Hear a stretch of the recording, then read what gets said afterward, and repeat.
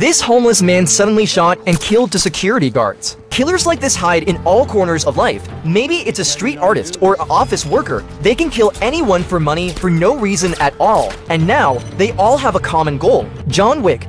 Not long ago, John returned to his residence after taking care of his mess, ready to live a peaceful life with thoughts of his late wife, and he reburied all his gear in the basement. But his high-profile comeback attracted the attention of the world's professional killing organization, the High Table, and a man with a marker seeks help from John. It was a favor John owed, a favor he couldn't refuse according to the rules. But John pushed it back.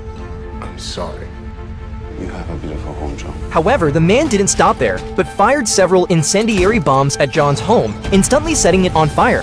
John fell in flames, and all memorabilias of his wife have turned to dust. His eyes became fierce once again. He didn't know why these people just wouldn't leave him alone, and this time he was going to completely destroy the entire killer empire.